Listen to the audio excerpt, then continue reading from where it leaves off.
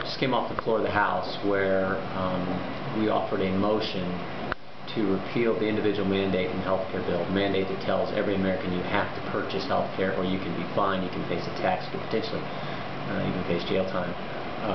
And even though 20 different states have brought legal action against this mandate, even though the vast majority of Americans oppose this, and even though, for the first time in American history, we have the federal government telling private American citizens you have to purchase a product or else you will be fined or else your big federal government's going to come after you. Even though all that's in place, the Democrats voted down the motion to get rid of this individual mandate, which I think just highlights how important it is that we repeal this health care bill, if in fact we can, with a new majority next year. And I think also makes crystal clear what really is at stake today in America,